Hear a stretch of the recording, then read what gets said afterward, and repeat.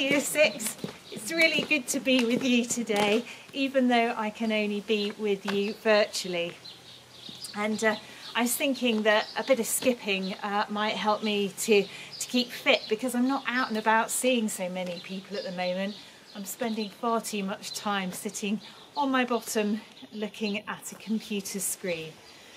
And I'm sure that all of you will have done some skipping whilst you were at primary school, and some of you will have been better at it than others.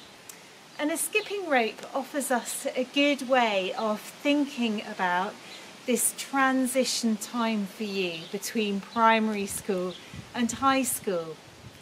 If you pick up a skipping rope, it's impossible to tell which bit is the beginning or the end. And all of you are coming to the end of one thing, but you're also about to come to the beginning of something new as you start to get ready to move schools. Now, it may be that you're feeling really excited about what's happening next. Your heart might speed up a bit when you think about it, like it might do when you've been skipping hard for a few minutes. Or you might feel a bit sad at all that you're leaving behind with primary school, and that's completely normal. And perhaps you feel a mixture of those two emotions. But change is normal. Our lives are made up through lots of changes, some big, some small, and that's how we move on through our life. But one thing I believe you can be sure of is, however you're feeling about moving on, is that you don't do this alone, even if you're the only one going to your new school.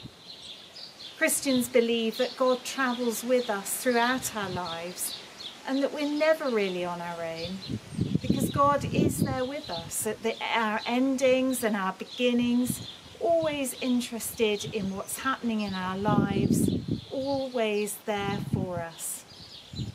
So I've got a special blessing for you today as you prepare to move on, which you can make your own if you like by saying Amen at the end of it. So may God watch over you all as you move on to new schools. May God guide you to make wise decisions. May God strengthen you and inspire you to work hard and do your best. And may God comfort you when you face challenges and difficulties. Amen. And in the meantime, between that ending and that beginning, I hope you have a brilliant summer holiday. Right, let's see if I can remember how to do this again.